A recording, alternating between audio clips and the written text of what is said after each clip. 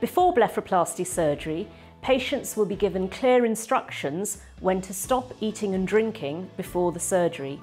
This is usually 6 hours prior to the surgery with sedation or general anaesthesia, although clear fluids like water or black coffee can be taken up to 2 hours before surgery. I also advise my patients not to wear any makeup or face cream on the day of surgery. Smokers will be asked to stop smoking at least 6 weeks prior to surgery and for 2 weeks following surgery, as smoking delays the healing process and causes a high risk of complications. If you take any drugs that thin the blood, like aspirin, warfarin or Voltarol, you will be given individual advice on when to stop or reduce the dose of these drugs.